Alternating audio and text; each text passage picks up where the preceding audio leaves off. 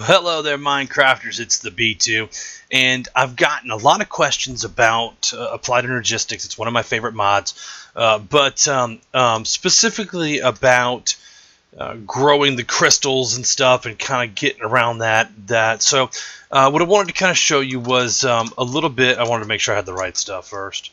The first step in anything is really understanding, and it's the hard part, is collecting stuff, and it's how to make your first Fluix crystal. And so you throw in a charged Certus or redstone and a quartz, and you'll see it lightning down there, and then boop, it pops into two Fluix crystals, which is the first step of kind of getting the ME going, right?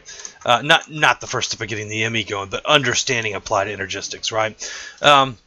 If you guys haven't done, hit the sub button for me. I appreciate that. We're going to keep moving along in the video. So the next part is you need to grow your pure stuff. And I don't know how many I have in there. I have the pure Certus, but there's a pure nether quartz and a pure, here we go, pure.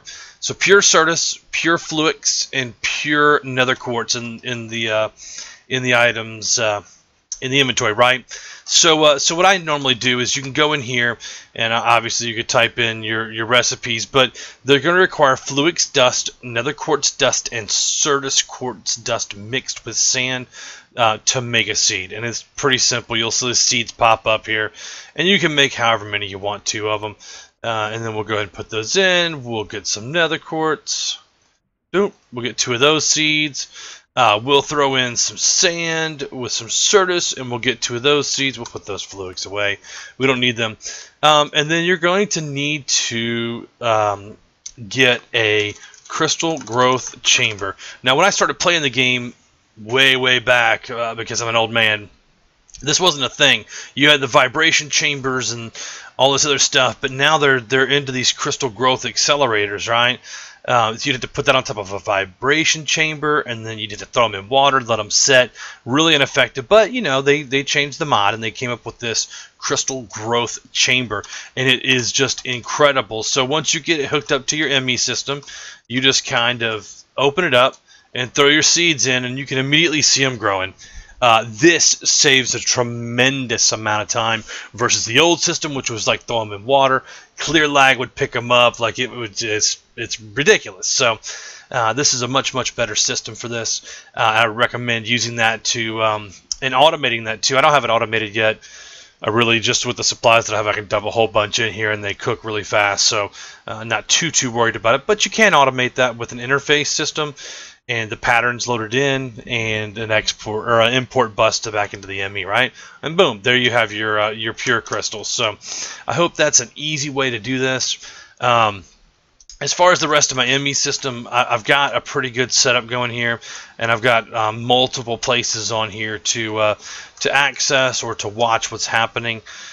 The other guys that are in the base with me aren't really big AE fans. The one guy's applied is doing industrial craft too, and the other guy's decided to do bees this time. So I'm pretty interested to see how those go. And of course, storage monitors to monitor everything. And you can see how the patterns work underneath. I've got all kinds of machines hooked up down here, and I need to come down through here and clean up the walls and actually make this into a base. But you can see all the dense cables run and all the channels being used and all the different machines.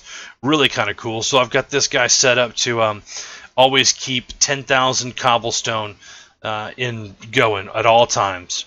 And that's just an igneous extruder. And then this will keep 2,500 sand at all times. So if I come up and look in my system, you'll be able to see that the cobblestone will stop and the sand will keep going until it hits 2,500, and I'll always have 5,000 glass going, and that's what's kicking it all off right now. So anyway, hope that explains some of the automation. If you want to get into patterns and stuff like that, I'll do an update video on that as well.